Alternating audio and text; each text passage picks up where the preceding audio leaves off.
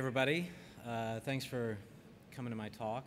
I'm going to talk to you a little bit today about TorqueBox and how it can potentially make your life just a little bit simpler. Before I do that, just tell you about who I am. I'm a software developer for Red Hat. I'm a contributor to TorqueBox, and I'm part of the Project Odd team, which is sort of a polyglotish team at JBoss trying to bring different languages other than Java to the JBoss ecosystem. And I contribute to various open source projects. But enough about me. Let's look at this scenario. This is a scenario probably everyone in this room has had some experience with, right? You got a Ruby application, and you got to deploy it into production. Since this is RailsConf, we'll call it a Rails app. And what does that look like, really? At its simplest, at its most basic, that's a web server that's accepting HTTP requests and proxying them off to your application. So in this picture, it could be any sort of rack-based application. But that's usually something like Apache and Passenger.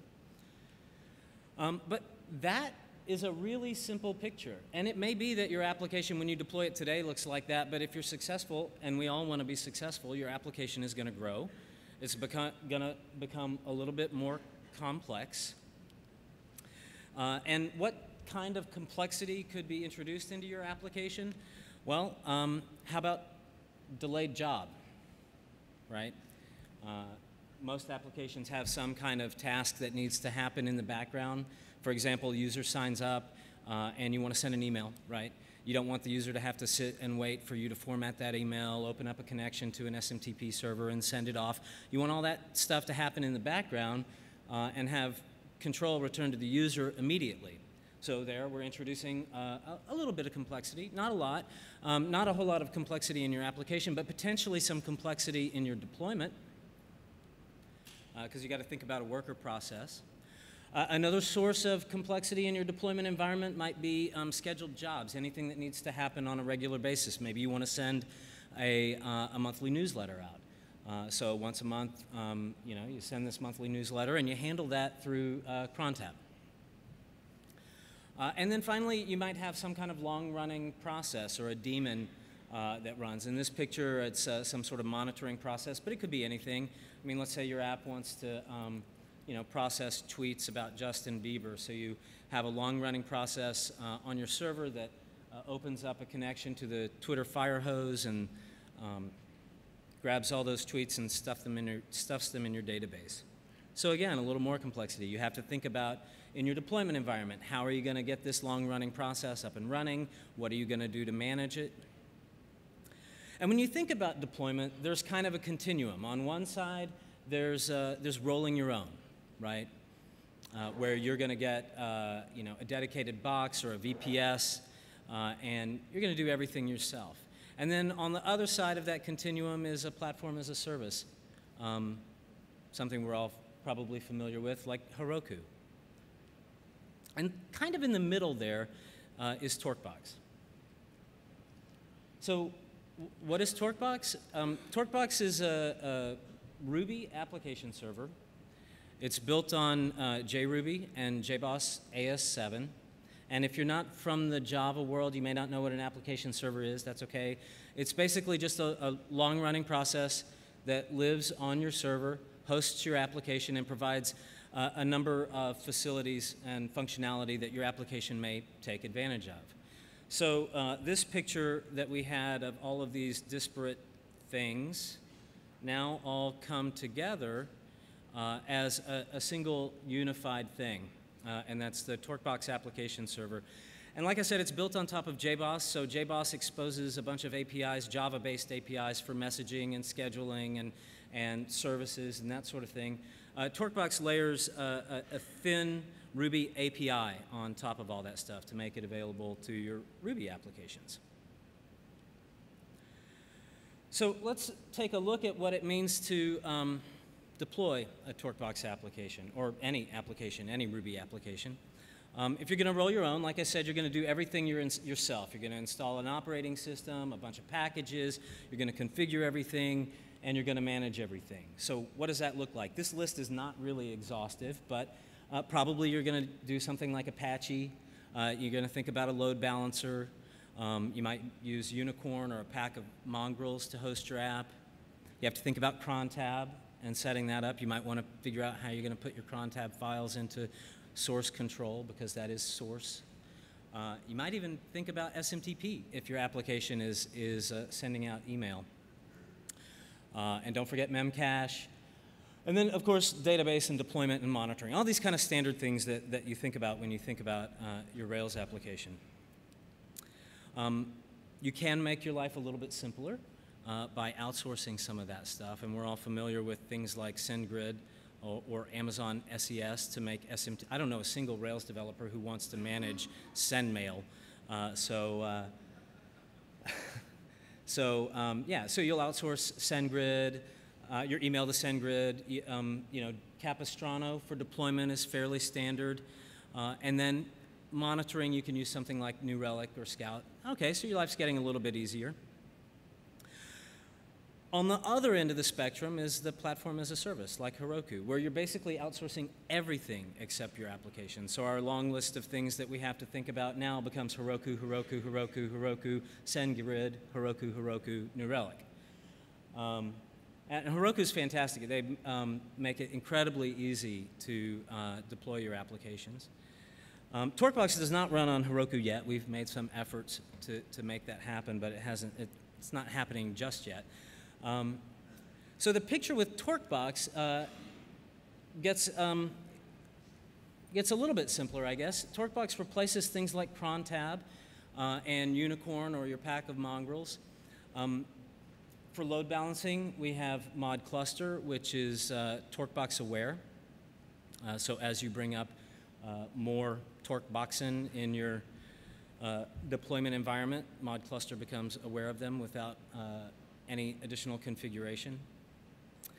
Out of the box, you get caching with TorqueBox, and then a lot of this other stuff kind of stays the same, like deployment and monitoring. So let's look at this in a real-world case study. Appalachian Sustainable Agriculture Project, or ASAP, is a great little nonprofit organization in the mountains of western North Carolina, and their goal is to bring local food providers and local food consumers together.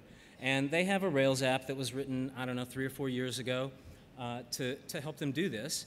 And it's fairly standard for like a mid-size Rails app that was written 3 or 4 years ago. It's 2.3.11 right now, I think. And they have standard needs, caching. There's some background tasks that happen. There's a cron job that runs. They're currently running it on Heroku, so they're used to deploying with Git. They do some email, the sending of email, and the database queries and stuff like that, and monitoring and metrics. So these are all the things that they have to think about if they want to deploy their application. And on Heroku, that's not really thinking about a whole lot. This is what it looks like on Heroku for them. They're at the kind of base level. They've got one worker dyno and one web dyno, and it costs them about $50 a month. But they kind of feel like they're sort of pushing the ceiling of what that $50 a month service from Heroku can provide for them. So in this particular case, they think they might be able to save a little bit of money by going to Linode and using a VPS. Like I think the 1024 VPS is about $40 a month at Linode. And let TorqueBox absorb some of the complexity involved in rolling their own system, and they can potentially have a system that will allow them to grow without, ramping up the costs significantly.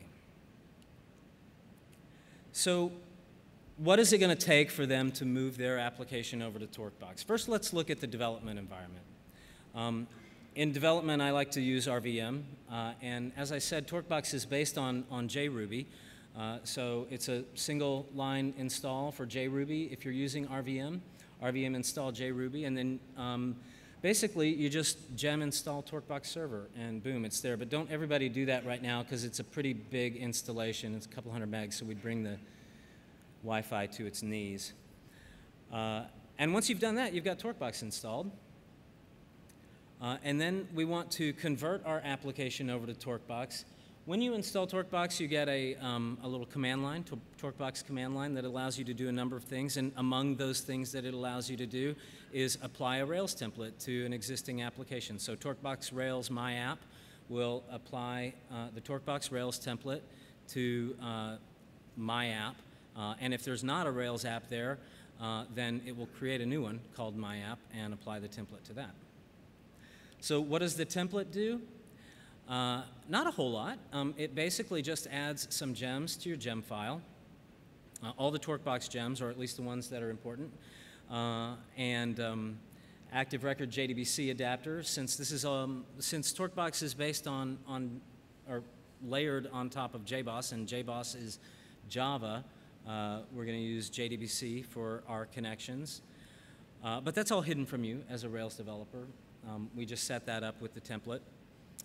It adds some TorqueBox support to your rake file, and then creates a couple of directories in your app folder for things that we consider to be sort of first-class components of a given application, like services, long-running services, and scheduled jobs. And then sets up caching for you and your web sessions to use TorqueBox's built-in caching. And then initializes active record in a way so that it can easily take advantage of the backgroundable functionality that we have in TorqueBox. And once you've done all that, your application should run just fine under TorqueBox. No problem. But is that enough? Like I said, we want to take advantage of all the really cool things that TorqueBox has to offer to make our lives a little bit simpler. So we're going to do a little porting of the application to do that. And we'll start with background jobs. Currently, the ASAP application uses delayed job. And so we will use the functionality that's built into TorqueBox called backgroundable to run those delayed jobs in the background.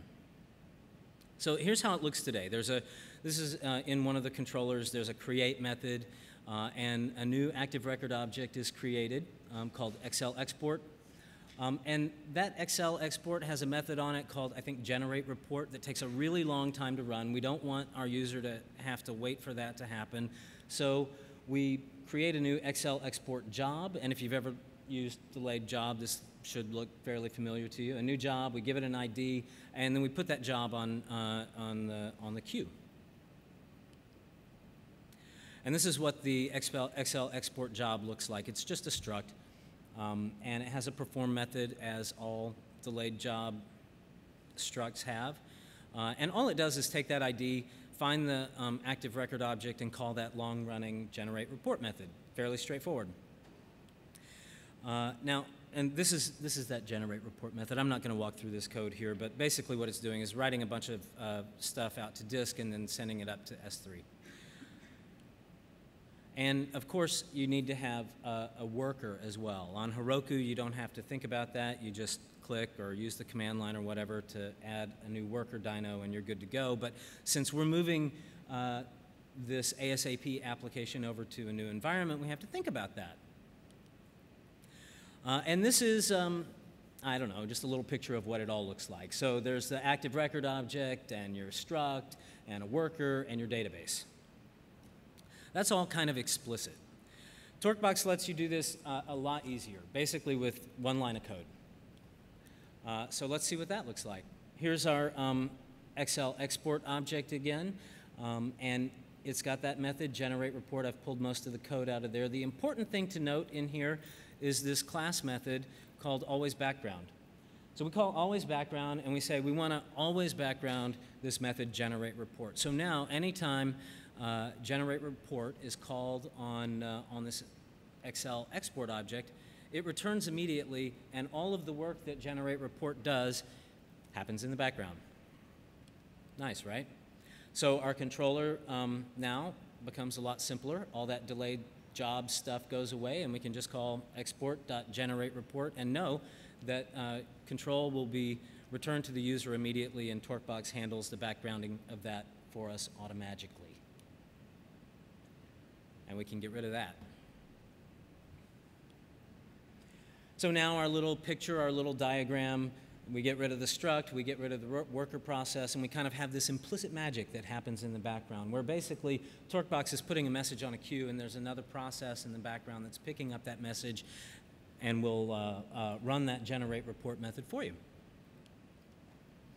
So that's backgrounding, pretty simple, one line of code.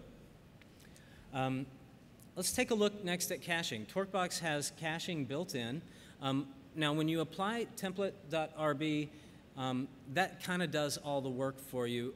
It basically sets up your web sessions to use the TorqueBox cache, and all of the other caching, the fragment caching and whatnot that happens in Rails is configured to take advantage of the TorqueBox cache as well. The TorqueBox cache is based on Infinispan, which is a replicatable, distributable, highly available key value store that does automagic clustering. So if you, for example, have a number of TorqueBoxes in your cluster, your sessions are automatically clustered. Nice, right? There's not a whole lot more to say about that other than we don't have to remember to fire up memcached anymore, which is nice. I don't know how many times I've forgotten to do that and can't figure out what's going on. And you can also use that cache if you'd like, just sort of ad hoc for anything. And you can give it a name if you'd like to. You can persist it if you'd like to. This is just some, sample code. So the next thing we want to look at, as I said, is the ASAP application uses cron jobs. And in cron, there's, on Heroku, there's a free version of cron that runs once a day, so they take advantage of that. It's implemented as a rake task, and it includes your application environments. Fairly easy to use. And on the ASAP application, this is what it looks like, or sort of what it looks like. We've got our rake task. They have basically a trip planner where you can, plan a trip to go visit a bunch of farms and whatnot in the Appalachian Mountains. But we need to have GIS data for that. So once a day, the cache is updated with GIS data from all of the information in their database. And I don't like cron, so I don't want to do that. I want to use scheduled jobs that are built into TorqueBox. Scheduled jobs are sort of a first-class component of your application. They live in a folder called apps jobs under your Rails root. And it's really simple. It's any Ruby class.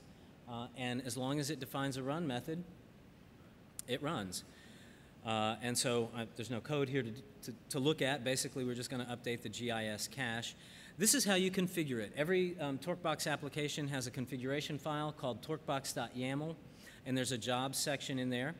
And you basically just tell TorqueBox the name of the class, give it a cron string, and you can optionally provide a description. So now when your application is deployed, your scheduled job is automatically deployed with it. And you don't have to think about it again.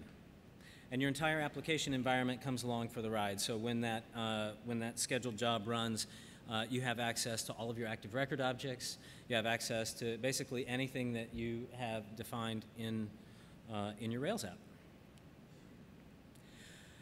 But in this particular case, doing this huge query once a day and updating the cache wasn't really ideal. It was just the free version.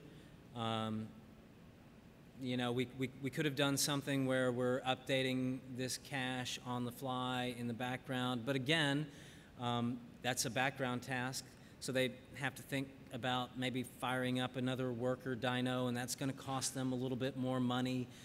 So the solution on Heroku was to just kind of do this once a day thing, and it was okay, but not ideal. We want to see if we can make it more better. So we'll use TorqueBox services to avoid that big query and keep the data fresh.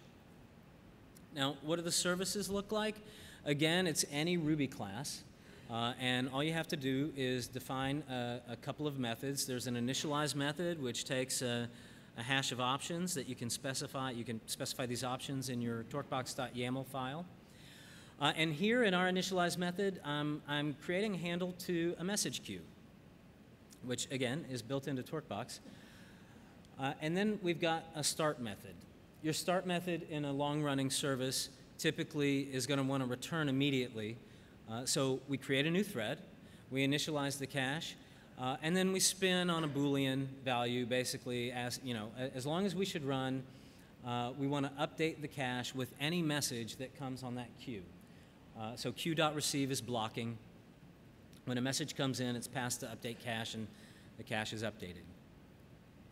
So who sends the message to that queue?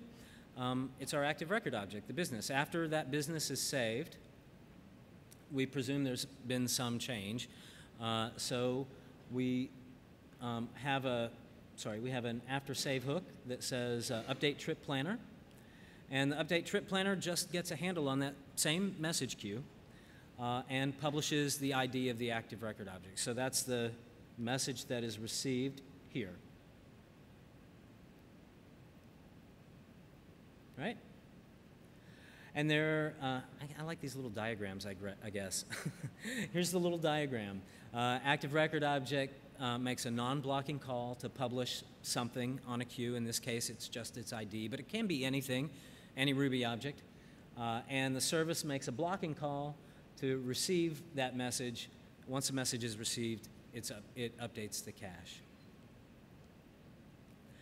So that's pretty much all we had to do to port the application over to use some of these nice facilities that are available in TorqueBox. What is it like to deploy this into production? I mean, that's sort of the purpose of this talk, right, is making your life a little bit easier in the production environment. Well, I work for Red Hat, so I have to put this up here. I don't have to, but they're running on Linode 1024, and it's running on, I think, Fedora 15. It's not in production yet. It's a staging server right now. Setting up the server is really simple and straightforward. It's a few package installations, yum install. And here, basically, we're just installing Java, since TorqueBox is based on JRuby. HTTPD, mod cluster, get, and PostgreSQL server. Can't forget about the database. We want TorqueBox to launch on boot.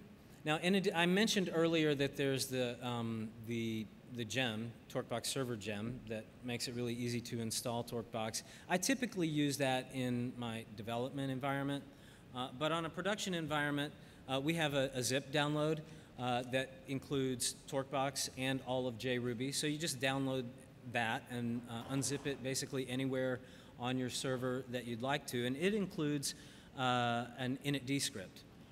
You can just stuff in etc initd, and now TorqueBox starts up when the server's booted. There is some configuration that you can do there, and basically just specifying what user you'd like TorqueBox to run as, where TorqueBox actually is, where you'd like to write the PID file, et cetera, et cetera. But it's just a few lines of configuration. As I mentioned earlier, we have a load balancing solution with mod cluster. Mod cluster is an Apache module that's JBoss aware. So as new TorqueBoxes come up, mod cluster is aware of them automatically. And if you've ever done any configuration of your Apache web server, this should look kind of familiar to you. We're just loading this module and setting up a virtual host. Once you've got this configuration in your HTTPD configuration file, you're good to go. Requests come into Apache and they're automatically forwarded to TorqueBox. Deployment, again, is Capistrano, really pretty straightforward stuff there. We provide some Capistrano recipes so that you can, for example, start and stop the TorqueBox server. But cap deploy basically ends up with something like this. No different than cap deploy in just about any other environment. And then your application grows, and things change and evolve. And this is part of the motivation for the ASAP organization to move to TorqueBox, because they have ideas about things they'd like to do in the future that might involve things like WebSockets. which are built into TorqueBox as well, or high availability. For example, sending out, if you've got a cluster of TorqueBoxes and you've got scheduled jobs, and one of those scheduled jobs, for example, is to send an email to your 30,000 subscribers, well, you don't want every node in the cluster to actually send out all those emails. That would be bad.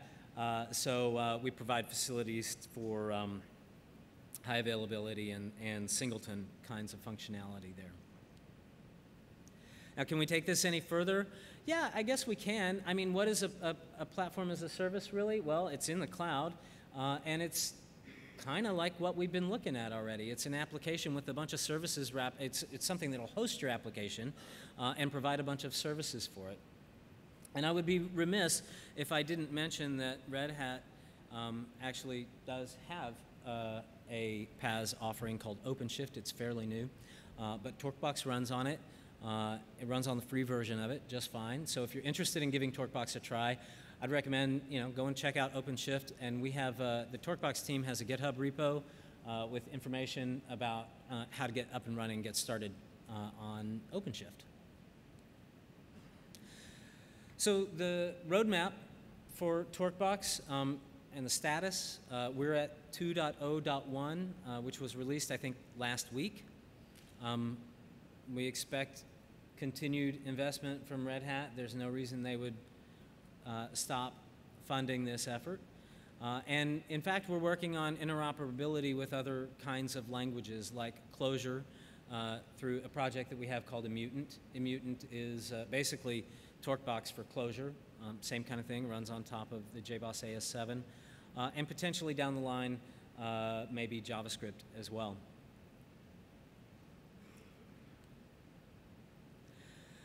Resources available to you if you're interested in TorqueBox are the website, obviously. We're on Twitter at TorqueBox, and we have a really active and friendly IRC channel, and no question is too stupid to ask in the IRC channel. So if you're playing around with it and you get stumped, definitely pop in there on Freenode. So I guess I talked fast because, when I rehearsed this thing, it took me 45 minutes almost every time, and I'm done. So any questions? Anybody have any questions? Yeah.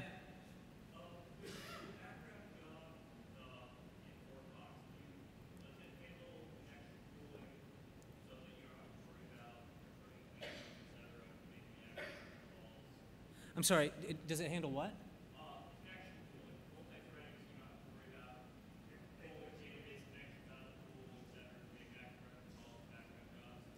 Right. The background jobs happen in a completely separate process. So it would be a separate pool. Yeah. JRuby 1.7 comes out roughly in a month. Are you guys going to have support for that bundle soon? We expect to, yeah, very shortly afterwards. We're working on it right now. We have a pretty good relationship with the JRuby guys. In fact, we find a lot of bugs for them. Yeah, we hope to have JRuby 1.7 version of TorqueBox available very shortly after it's released. And the second question, when working in a development environment, what kind of feel should we expect if we were to switch to the startup cost time for, we're using WebRick?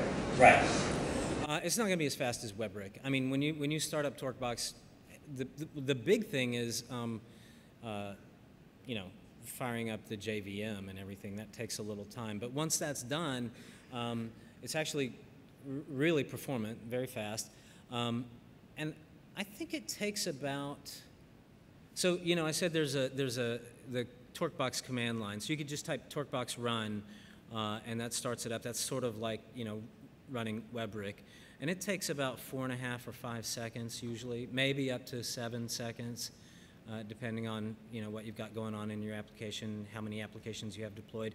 And I didn't mention in this, you can deploy 3, 5, 8, 20, 500 applications to the same instance of TorqueBox as long as you have the hardware to back it up. Yeah, in back. Stopping from being WebSocket or being a WebSocket? I think primarily right now it's the slug size. It's pretty big. We've played with it and worked a little bit with some of the Heroku guys to try and get that worked out, but right now I think it's primarily the slug. Yeah.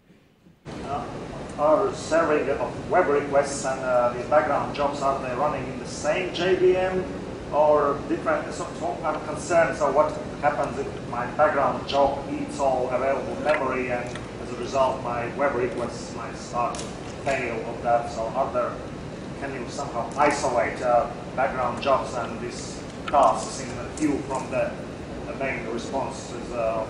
Yeah, they are all running in the same JVM, and I guess you do have to think about that if your background jobs are, consuming a huge amount of memory.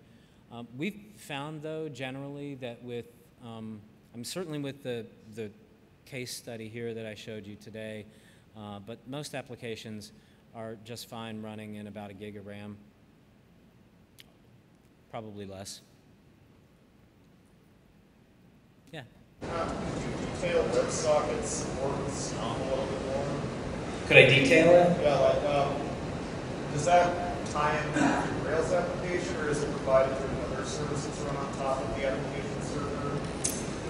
It ties in with your Rails application. It would be kind of hard for me to get into some of the details without showing you some things, but if you go to github.com/TorqueBox, we have, I don't know, 20 or 30 different repos there, and one of them is a sample application that uses WebSockets to, I think it's a chat application or something like that. So you can take a look at it. It's fairly simple and straightforward. Yeah. Is there any status options you look at? So just monitoring something with God or with friends or people say about status and shows you queues that run and things like that? I'm sorry, I can hear you. Is there any monitoring? How do you check the status of your application? Right. Well, New Relic works well, and we have some nice integration with New Relic. So, for example, the backgroundable jobs will show up in your background tasks tab in New Relic. We also have an app called Backstage. It's a little Sinatra app that you can install and run that alongside your application, and that gives you insight into things like what the cache is doing, how big it is, what message queues are active, what messages or how many messages are on the queue, that sort of thing. If you're used to using Rescue and Redis, it's not like that. It eventually, maybe someday, will be. We'd like it to be, but it doesn't have that much insight into your queues yet. But it does give you insight into all of the other little bits and pieces that are part of TorqueBox. Yeah.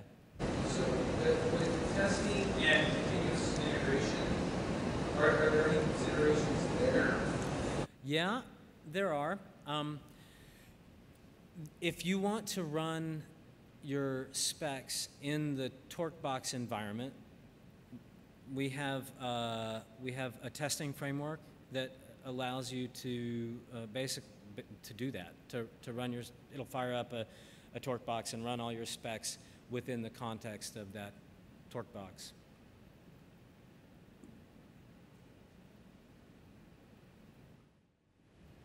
All right, well, thanks for your time.